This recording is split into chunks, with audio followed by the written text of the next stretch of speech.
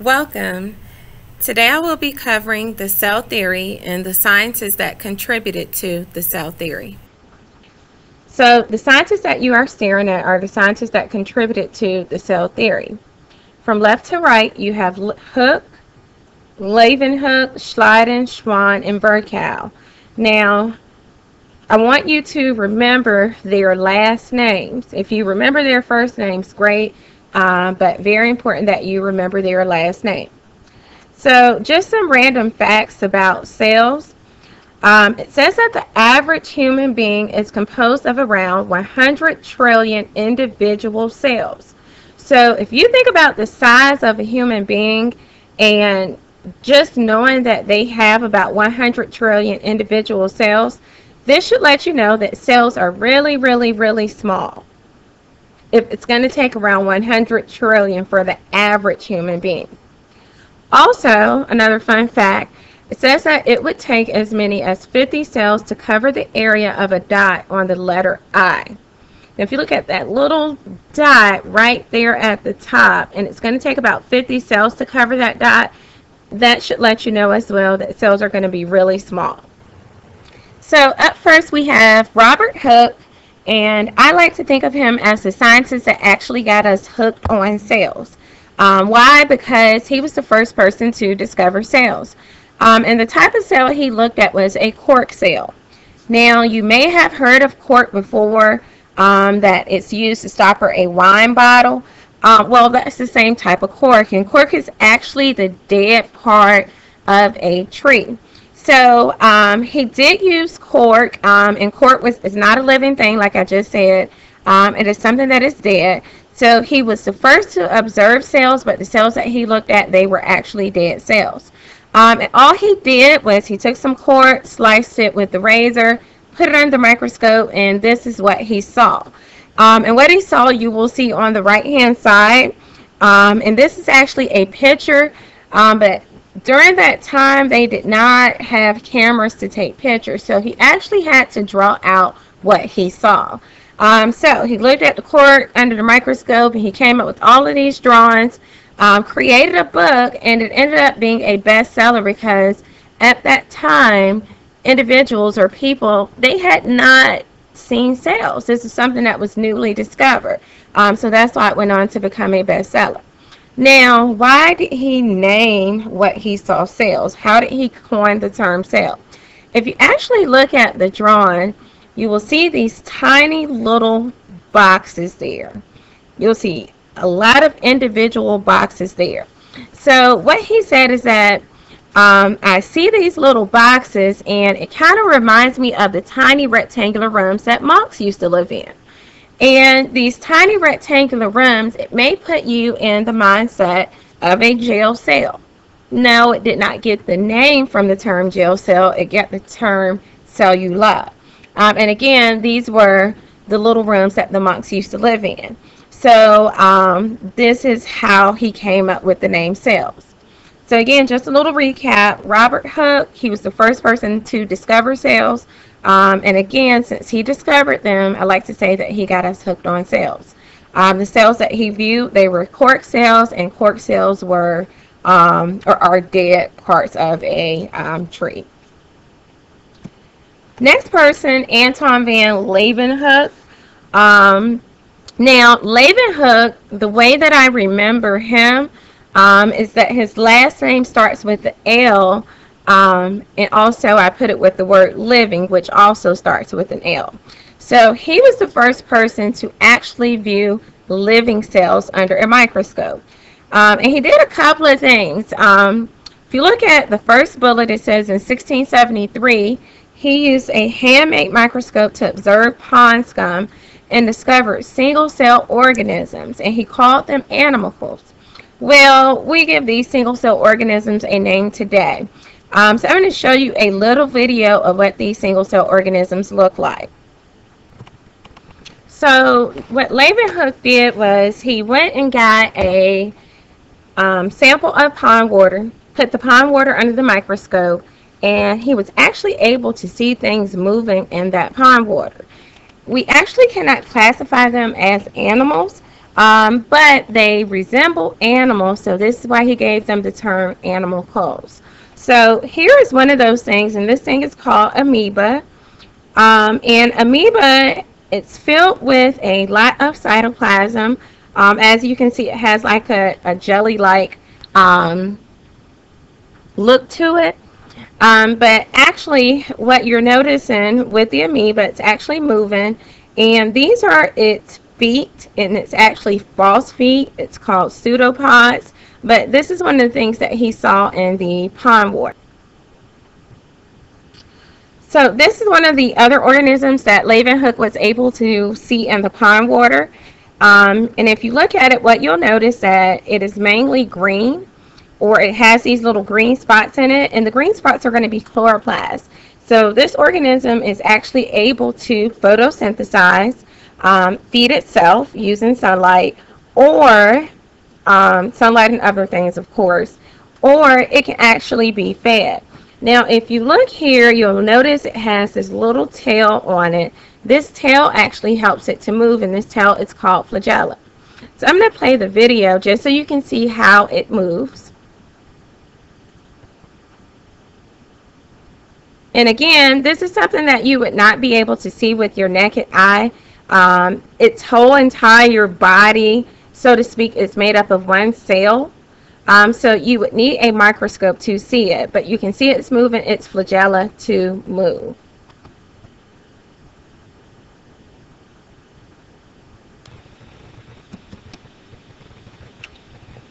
Leeuwenhoek is also known as the first person to discover bacteria. And bacteria is also a living thing, so keep in mind Leeuwenhoek starts with an L, living starts with an L. So he was the first person to discover bacteria, and what was said is that he actually went to his family, scraped their teeth, and viewed what he scraped from their teeth under the microscope. And what he was able to see was bacteria. So he's also credited as the first person to view bacteria. So Leeuwenhoek, just to recap, name starts with an L. Think about living. He was the first person to view living cells. And the cells that he viewed, number one, he got some pond water, put it under the microscope, and he saw things like amoeba and euglena. And number two, he was the first person to actually view. So the next two scientists are Schleiden and Schwann. And again, if you remember their last names, that would be fine with me. So Schleiden and Schwann, their names both start with an S, and it may be hard to kind of remember what they did because their names both start with the same letter. But one worked with plants and the other one worked with animals. And the way that I like to think about this, I think about Schwann, and his name sounds like a swan, which is an animal. So Schwann is actually the scientist that worked with animals, and Schleiden was the one that worked with plants. He was a botanist. So what they did specifically, Theodor Schwann, what he did was he took samples of animal tissues from different animals, and he placed those under the microscope. And every time he put it under the microscope, he noticed that the animals were made of cells, or their tissues were actually composed of cells.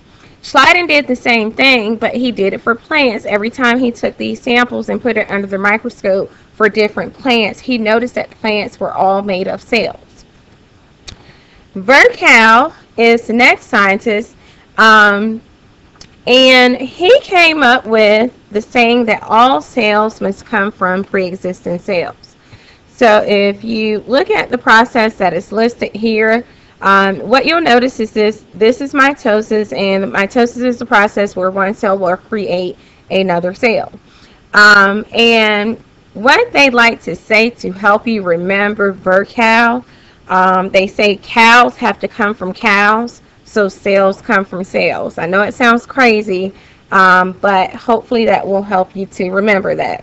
So Virchow said that all cells have to come from a pre-existing cell. And it kind of makes you think about what came first, the chicken or the egg. Alright, so that brings us to the cell theory. And what you want to remember is a theory is something that's very different from a law.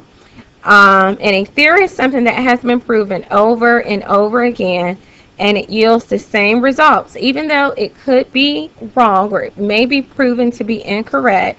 But every time we look at it, it yields the same results.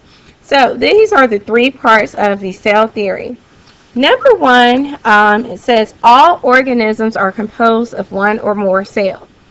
So basically what that means, it means if you are a living thing, you have to have at least one cell, or you'll have more cells. So in the beginning we said that humans, they're composed of around 100 trillion cells, but if you take something like euglena, it's only one cell. So those things are both living, and if you are living, you have to have a cell.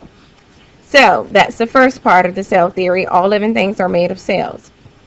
I'm going to jump to the third part real fast, and that is just Virchow's contribution. And what he said again was that all cells come from pre-existing cells, and they're going to be produced by cell division, either mitosis, meiosis, binary fission, things like that. The second part, it says that the cell is the basic unit of life in all living things. So what that means is that I'll give you a list to kind of help you see what this means. So here's that list that I told you about, and we're going to start with an atom. And atoms, just to kind of refresh your memory, you think about the periodic table, you have all these elements on the periodic table, and the atom is going to be the smallest piece of that element that cannot be broken down into further pieces. So the way that this kind of works is that if I start with an atom and I put more than one atom together, it creates something called a molecule. Okay? And if I have more than one molecule and put that together, it creates something called a macromolecule. Well, if I have more than one macromolecule and I put that together, it's going to create things called organelles. More than one organelle will create a cell. More than one cell will create a tissue. More than one tissue will create an organ. More than one organ will create an organ system. And if you have all the organ systems working together, more than one, it will create an organism. Now, we have gone past this point with our last, or our unit before last called ecology. We know that more than one organism in the same place and in the same time, at the same time of the same type, it's called a population. More than one different type of population, we know would be a community. Then to go further, you would have your ecosystem. After the ecosystem, it would be biome. And then last, it would be your biosphere. Okay, so we know all of those. So we now have a new list that we have to learn. So again, you have more than one atom, it will create a molecule. More than one molecule will make a macromolecule. More than one macromolecule will create organelles. Organelles are the parts that will create cells. More than one cell will create a tissue. More than one tissue will create an organ, and so forth. So basically, that second part of the cell theory, it says cells are the basic unit of life. So this is how it kind of works. If I look at an atom, and these are the things on the periodic table like hydrogen, nitrogen, potassium, oxygen. These things are going to be abiotic things, and we know abiotic means non-living. Okay, so if I put more than one atom together and create a molecule, that molecule is still going to be something that is non-living. Macromolecule made from the molecules, it's going to be something again that's going to be non-living or abiotic. Okay, organelles are also going to be abiotic or non-living. But when we get to cell, I'm going to put this in green because it gives that a green light. When we get to cells, cells is going to be our first living thing. So this is the first thing that we get to that is living. So this is the most basic thing that we can get to that is living. So again, everything before that, atom, molecule, macromolecule, organelle, these things are all non-living things. But when we get to cell, this is the first living thing. So this is where that part of the cell theory came from that said the cell is the basic unit of life. Now, I have a little saying to kind of help you remember, and not everything in order, but just cell. And this is the way I remembered it. I said you had a person that was in a jail cell, and we know that most of the time in jail cells they have these little toilets or whatever. So I say the guy or the girl was in the jail cell, needed some tissue to wipe their organ because their organ system, something like the digestive system, did not work properly. So cell, tissue, organ system. So that's just my little saying to actually help you remember those in order.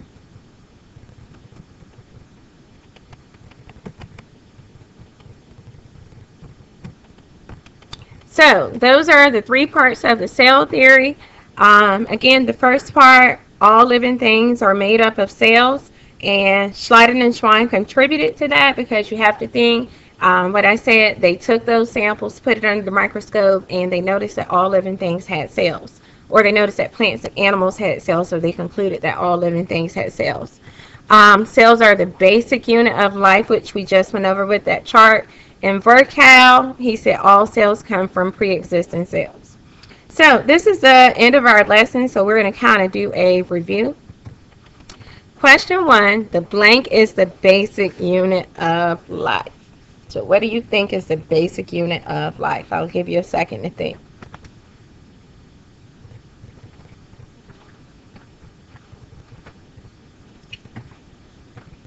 All right, so if you said cell, that is correct. The cell is the basic unit of life. Question 2, look at the picture. He stated that all plants are composed of cells.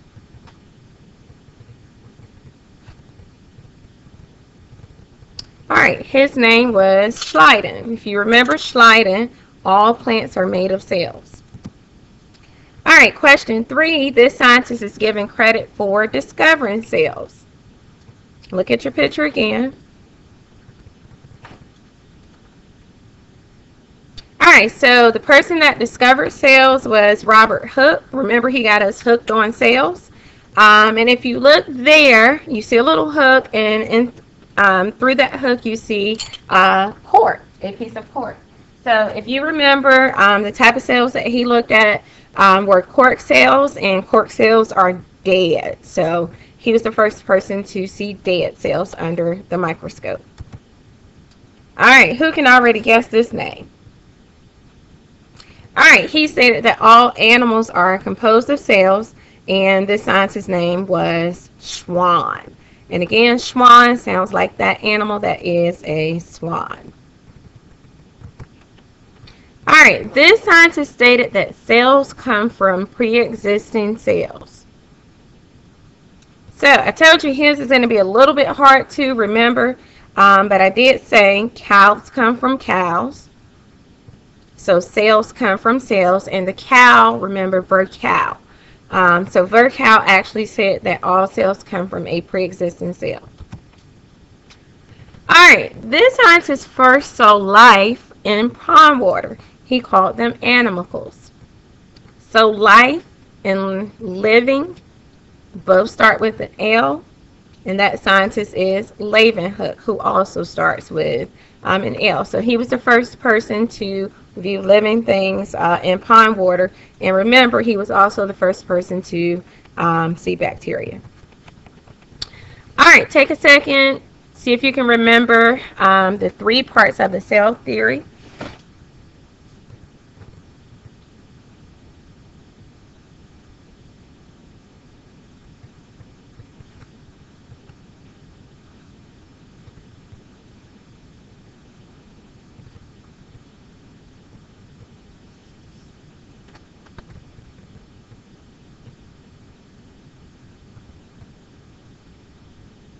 Alright, so first part, all organisms are made up of 1 or more cells. All cells come from pre-existing cells, and cells are the basic unit of life. Finally, just some parting thoughts. It says, it is amazing to think that the cells that make up our bodies are just as alive as we are, because remember, they're the basic unit of life. Humans are just an intricately designed community of cells which must work together to survive. All right, I hope you enjoyed this lesson. I will